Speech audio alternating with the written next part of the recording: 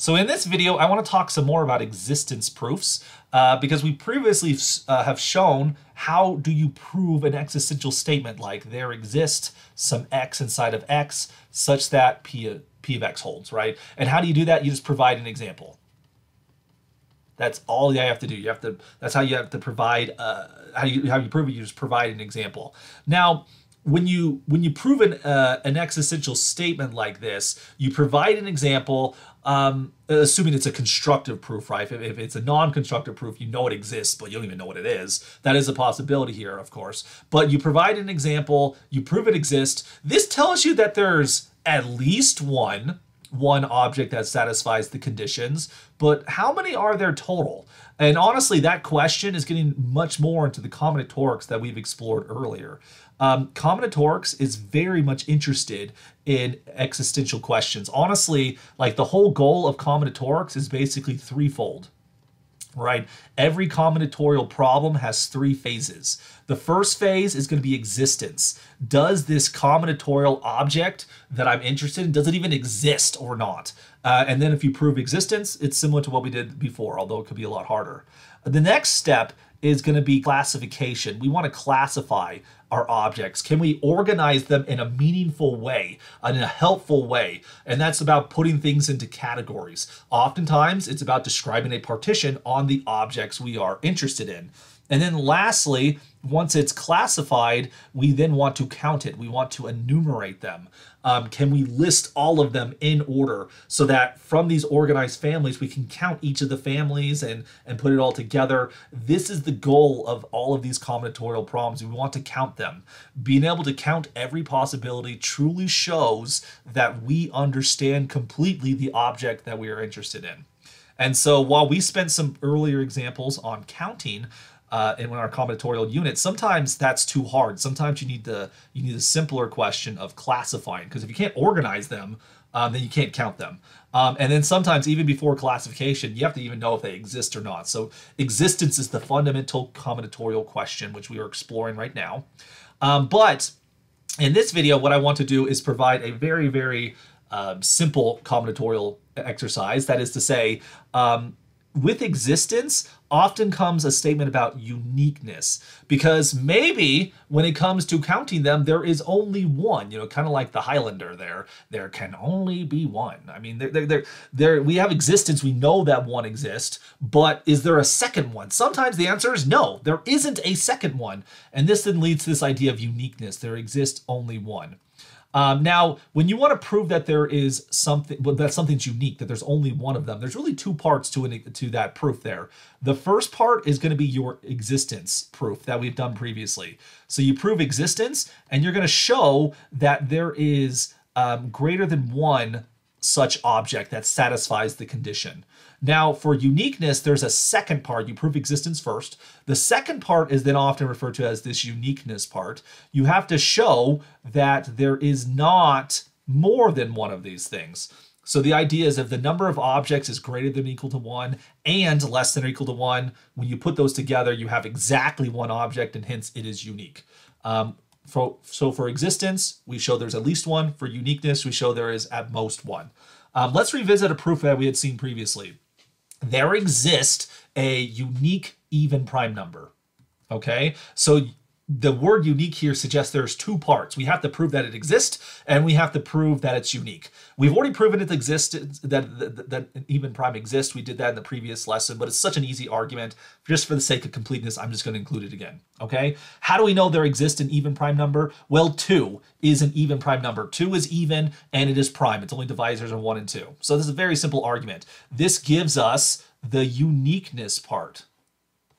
We now know that an even prime exists. Now we have to prove that there's not a second even prime number. So consider generally Q to be an even prime number. Because it's even, that means 2 divides Q. But wait a second, Q is a prime number. Its only divisors are going to be 1 and Q. 1 is not 2, and 2 does divide Q, so the 2, which is a divisor, has to equal Q. So we've now shown that every prime number that's even is equal to 2, so there isn't a second one. Every uniqueness proof has the two parts. The existence parts, which shows we have at least one, and so that this right here shows there's at least one even prime, and then the uniqueness part shows there's at most one even prime number. Okay? Now, previously in our lecture series, we had used the well-ordering principle to show examples of uniqueness. I mentioned these before. I'm not going to go into too much detail about it right now, but those arguments were in fact uniqueness arguments. When we did the division algorithm, when we did the Euclidean algorithm, when we proved these things, we showed that certain numbers existed by the well-ordering principle. Particularly, we got a minimum element, and then we argued and got a contradiction, thus giving us uniqueness, usually contradicting the minimality of that element that the well-ordering principle gave us. So a general strategy to prove uniqueness is that you first prove existence, and then by way of contradiction, you suppose there is a second one, and then you derive a contradiction, because if you get a contradiction with at least two, that means you have at most one and you give uniqueness. To demonstrate this technique, where to prove uniqueness, we will suppose, for the sake of contradiction, that there are at least two. I actually want to use a calculus example. So going back to Calculus 1, there was two theorems that you probably saw in your calculus course. I will remind you what those statements are. We have the intermediate value theorem and the mean value theorem. The intermediate value theorem we're going to list here first. The intermediate value theorem tells us that if f is a continuous function on the closed interval a to b, let's unwrap that for a little bit. Closed intervals, we're familiar with that. So this is going to be some interval along the x-axis for which the bounds a and b are included in that. F is a function in the calculus sense, of course, and then continuous. Continuous, we could be precise about the definition, but for the sake of this example, continuous means that we can draw the graph without picking up our pencil. Okay, that's what continuous is. So if f is continuous on the closed interval a to b, and if n is any value between f of a and f of b, so let's see on our graph, f of a is this y-coordinate here, and f of b is this y-coordinate right here, and n is just something in the middle, hence intermediate value. Value typically means a y-coordinate, intermediate means it's between, so we have a y-coordinate that lives between the y-coordinates of two established points on the graph. And we also need to assume that f of a doesn't equal f of b, because if f of a equals f of b, there is no intermediate values, okay? The intermediate value theorem then tells us if we have a continuous function with these properties, then there exists some number c on the open interval a to b, so it's not a and it's not b, that obtains that y-coordinate. You get some x-coordinate c, like you see here in my diagram, that then obtains the intermediate value, all right? Now, we're not going to prove the intermediate value theorem. That's a proof that belongs to a analysis class, real analysis class. I'm just going to use it as gospel for the sake of this, but I do want to make mention that the intermediate value theorem is an existential statement. If certain conditions satisfied, then there exists a number that lives between these two that satisfies the property. Be aware that the intermediate value theorem is a non-constructive existential statement. It doesn't tell you what the number is. It just tells you generally where it lives. It's going to be somewhere between A and B. We know it exists, but that's all. So this is going to be one of these non-constructive existential statements. Okay, these happen all the time in mathematics. We're going to use this one in just a moment. The main story here is what, if you hit this line and you hit this line, you hit every line in between, right? You can't, the only way you can get from here to here is you have to cross the line. There's no way to get past it unless you have like a wormhole which you teleport past it. But if you have a wormhole, you're not continuous. The only way to continuously go from below to above is to cross this line in the middle. That's the intermediate value theorem. Another important theorem from calculus is the mean value theorem. Let me remind you what that one tells us. So now we have a function f again. It has slightly different assumptions this time. We do require that f is continuous on the closed interval a to b. Again, same meaning of continuity that we had before. We also require that f is differentiable on the open interval a to b. So it doesn't have to be differentiable at the endpoints a and b. It does have to be continuous there, but it'll be differentiable between everywhere between. Differentiable means that the derivative exists everywhere between a and b, or in other words, the tangent line exists everywhere between a and b, or you can think of it as it's a smooth graph. There's no sharp corners or vertical tangent lines or anything like that, because the derivative, the tangent line, exists between all points a and b. Okay? So with these assumptions, there exists some c such that c lives between a and b. So just like before, c is on the open interval a to b.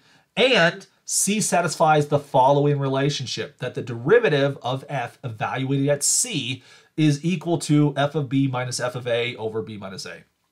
How you want to interpret this is that with these conditions satisfied, which let me mention, of course, that if your function's differentiable, it's continuous. So honestly, this first condition just saying that it has to be continuous on the endpoints and differentiable everywhere else. Anyways, what this statement is telling us geometrically is that the tangent line is somewhere parallel to the secant line. That is, if you take the average rate of change, which is illustrated right here, it's the secant line that connects the start and end. By the mean value theorem, there will exist a tangent line that is parallel to this secant line, right? So, like so. Or in other words, that somewhere the instantaneous rate of change is equal to the average rate of change, which is why it's called the mean value theorem. It's not like it's not mean as opposed to the nice value theorem. It's an average value theorem. That the average rate of change is somewhere equal to the instantaneous rate of change. The secant line is parallel to a tangent line. But I want you to be aware that, again, the mean value theorem is a non-constructive existential statement. It's a conditional statement. If these things hold, then there exists a number c that has this property. It doesn't tell you anything about c that other than it exists, and it does give you an interval. But as there are literally infinitely many numbers between a and b here, that interval still doesn't narrow it down very much. But it does give you that thing exists. And so these are both existential statements. Well, I should say conditional exponential statements. If hypotheses hold, then we're guaranteed the existence of these elements. And we're going to use this to prove a very nice result. We can actually prove that the equation x cubed plus x minus 1 equals 0 has exactly one real root. And honestly, I should scratch this off, right? The statement is the equation x cubed plus x minus 1 equals 0 has exactly one real root. That equation has one solution. Okay, that's a uniqueness statement. To say that it has exactly one means that there's at least one and there is at most one. This is a uniqueness statement. So in order to prove this, we're going to first prove existence. We want to prove there's at least one. So we will first prove that the equation has a solution. Now, we're going to use the intermediate value theorem to accomplish that. And the intermediate value theorem and the mean value theorem are about functions. So we have to turn this equation into a statement about functions. Well, it's pretty nice since the right-hand side is just 0 here. So I'm going to take the function f of x to be x cubed plus x minus 1. And notice any solution to this equation is just an x-intercept of this function. Okay? So take f of x to be that polynomial function. I want to mention that because it's a polynomial function, it's continuous. This is a property of calculus that I won't justify any more than citing by calculus. Now notice, with this function, if you take the limit as x approaches infinity, f of x will likewise approach infinity. And so that tells us that if f of x is going towards infinity, there has to be a point, some point x equals 0, that the y coordinate becomes positive. Okay? Now, again, right here, this is a non-constructive existential statement. I'm saying that there's somewhere a point where if you're going off towards infinity, then your graph somewhere has to be above the x-axis. You can't go towards infinity if you're not above the x-axis eventually. So there's going to be some point where you're above the x-axis. That's a non-constructive argument, but let's also provide a constructive argument. You don't need both, but for the point of demonstration, you could also take the point. Take f of 1 here. F of 1 will be 1 plus 1 minus 1, which is 1. That's positive. So this tells us that somewhere the function is positive. And specifically, I know now at f of 1, the function is positive. Okay, so it'll be above the x-axis. By a similar argument, if you take the limit as x approaches negative infinity, f of x will approach negative infinity as well. And so it's pointing down on the left-hand side of its graph, which again, if you approach negative infinity, there has to be some point where you're eventually below the x-axis and hence your y-coordinate is negative. That's a non-constructive argument, but I can make it into a constructive argument by finding a specific point. Oh, take f of 0 here. F of 0 equals 0 plus 0 minus 1, which is negative 1, which is negative. So this tells us that the point f0, 0, f0 would be below the x-axis. All right? We have a continuous function, which is somewhere negative, somewhere positive. If you take the intermediate value of 0, this tells you by the intermediate value theorem that there's somewhere that the function has to cross the x-axis. We're going to call that point r for root.